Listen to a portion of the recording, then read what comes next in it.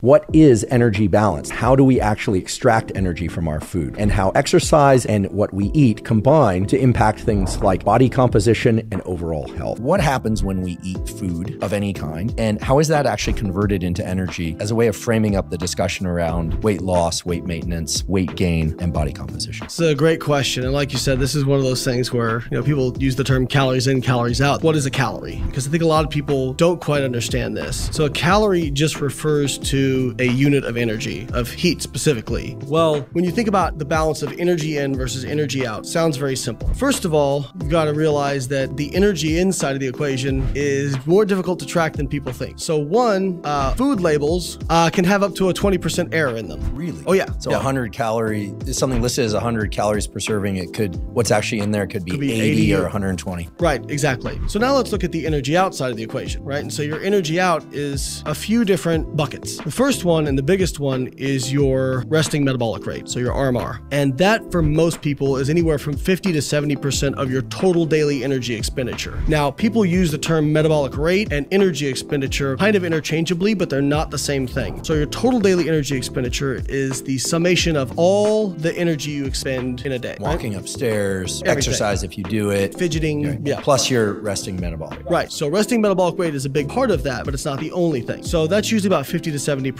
And sedentary people will be on the higher end of that, so it'll be a bigger portion, whereas people who are more active, it'll be a little bit lower, not because their metabolic rate is lower, but because they're expending a greater percentage of their calories from physical activity. Then you have something called the thermic effect of food, which is a relatively small percentage of your total daily energy expenditure. It's about 5 to 10%, and very difficult to measure. And usually what researchers do when they're kind of looking at this stuff is they just kind of make an assumption about it. They use a constant. That refers to the amount of energy it takes to extract the energy out of food. So think about your body kind of like a car, right? You don't just have gas in your tank and it spontaneously starts up, right? Like you have to have a battery, so you put in energy so you can get the energy out of the petrol that you have in your car. So that's the TEF bucket and the BMR bucket. Then we go to physical activity. And physical activity is essentially two parts. There's exercise, which is kind of your purposeful movements. Like you go out for a walk, you do a training session, whatever. Any purposeful activity. And then you have what's called NEAT, which is non-exercise activity thermogenesis, which I think is actually really cool. I was actually hanging out with somebody last night and I was noticing them. They were fidgeting their feet and their fingers. And I said, have you always been pretty lean? And they were like, yeah, I never really had a problem maintaining leanness. And when you look at the obese resistant phenotype, people think they have high BMR or they exercise a lot. It seems to be as NEAT. They tend to, if they overeat, they just spontaneously increase their physical activity. Now, people get NEAT confused. I've heard people say, well, I'm going to go out for a walk to get my NEAT up. That's not NEAT. NEAT is not something you can consciously modify. What you're doing there, if it's purposeful, it's exercise. So for example, when I'm talking, if I'm waving around my hands, if I'm tapping my feet, if I'm whatever, that's NEAT. But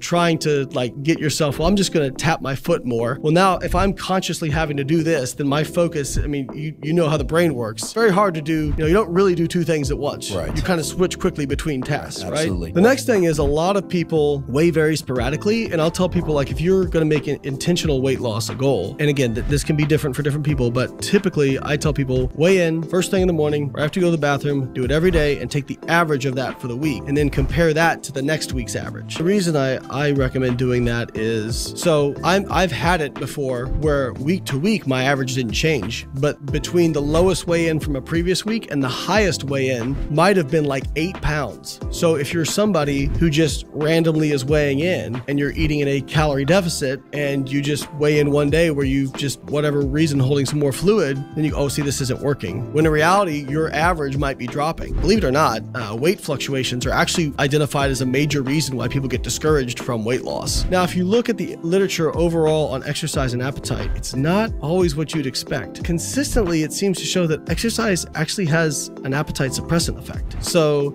people don't tend to compensate, at least fully, for the amount of movement they do. And there is some evidence that you've probably heard people say, well, exercise is a really poor weight loss tool, right? Like if you figure out how many calories you should be burning from it and you do that, you end up getting less weight loss than you would predict. Well, one thing I would say is that exercise, independent of anything that happens with your body weight, you will be healthier. So exercise is one of the only things that will actually improve your biomarkers of health without even losing weight. Like it'll improve your insulin sensitivity, inflammation, all that stuff. So everybody out there looking for a hack to be healthier, exercise is the hack. When you're talking about weight loss, people miss the point of exercise, I think. There's some work that came came out from Herman Poncer as well that basically showed like, well, if you do 100 calories from exercise, you have a like 28 calorie reduction in your basal metabolic rate in response to that. So it's kind of like this constrained energy expenditure model. But what I would say is, okay, well, there's still a net of 72, right? So it's still okay. And the other thing is, I think the effects of exercise on weight loss are actually more due to what it does to appetite.